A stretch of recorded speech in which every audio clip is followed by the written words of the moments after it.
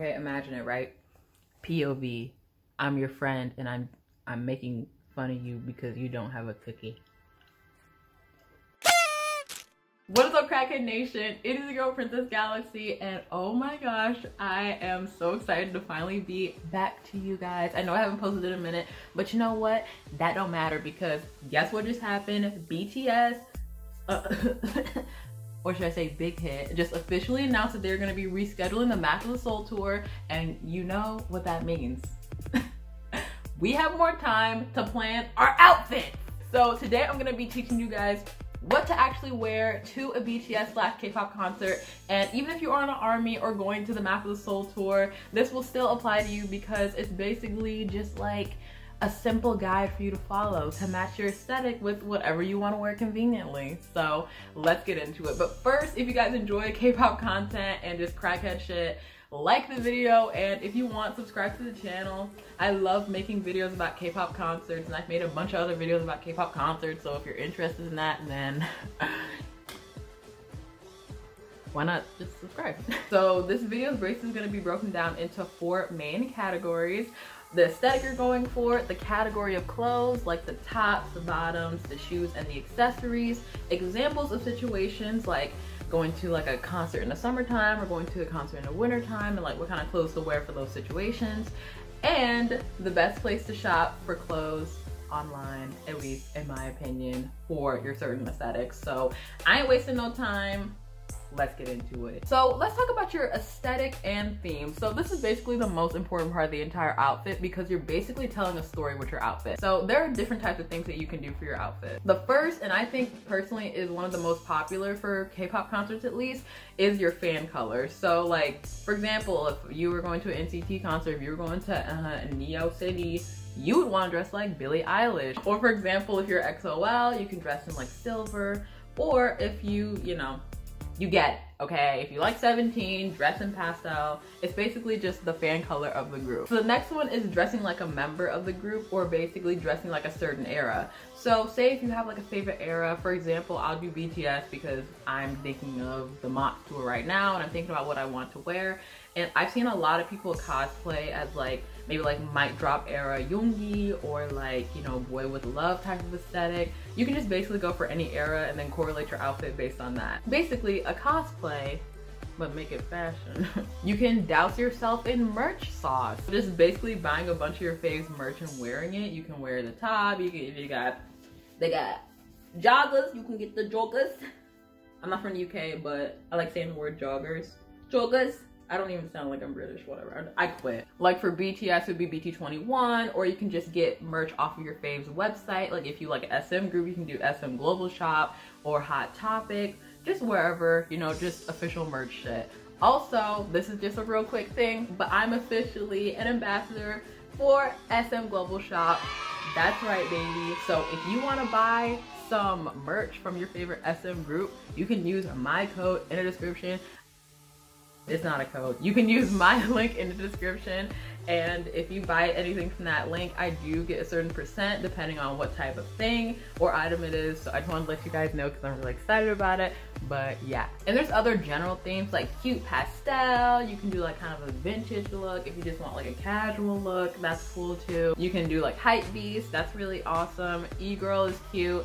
Or you can just have like basic streetwear. I like streetwear kind of aesthetic, and I've seen it a lot. It's probably the most popular aesthetic when it comes to K-pop. Or just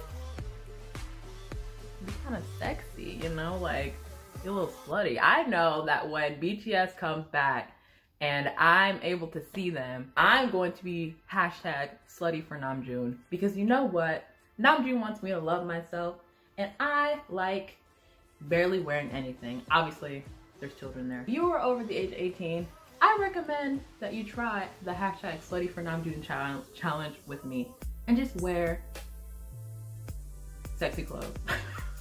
So the next thing is categories. So I've broken down outfits into 4 certain categories, and I tried to make it where you can create your own outfit from it, but also it can go along with any like I said, type of outfit that you want, or gender. I didn't want this to be just like for girls or for boys. I wanted everyone to kind of fit their own, you know, aesthetic into this. So I tried to make this simple for you, so let's get into it. So the first is tops. So everyone loves a good top.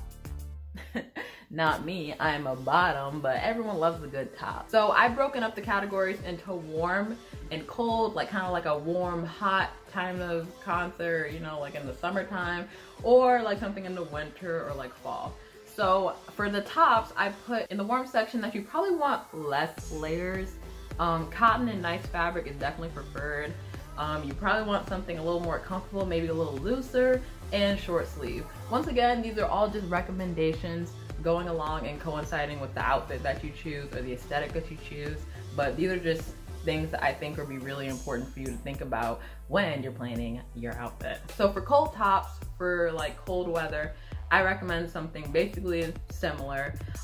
No long sleeves unless you want to be sweaty, but if you don't sweat underneath your arms, long sleeves are good. And a jacket that is probably not too heavy, because I know it's gonna be cold outside during like winter and fall concerts, but the thing about it is that for the most part you're gonna be inside. So if you want to like keep your jacket on, you're gonna get, like, if you want to bring a coat, it's gonna be kind of hot. So that's why I recommend always bringing like a small, maybe like not heavy jacket, like a light jacket is really good for that. So the next is bottom. All right, so for bottoms, for the warm bottoms, you basically want anything. I mean, it's fine for like warm weather, you know, like a summer concert. Shorts, skirts, cute shit, you know. But pants are also cool. For bottoms, you can basically wear anything in the summertime and spring. For the colder seasons, you're most likely gonna want longer pants or leggings. I mean, you can wear shorts and skirts, but it's like, do you really want to put yourself through that? Wear leggings underneath your skirts or shorts. I guess live by the aesthetic, die by the aesthetic.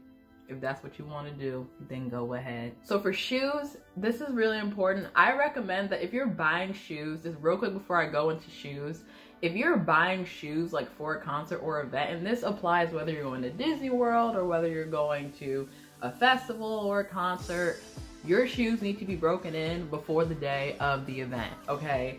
No sandals or slides either.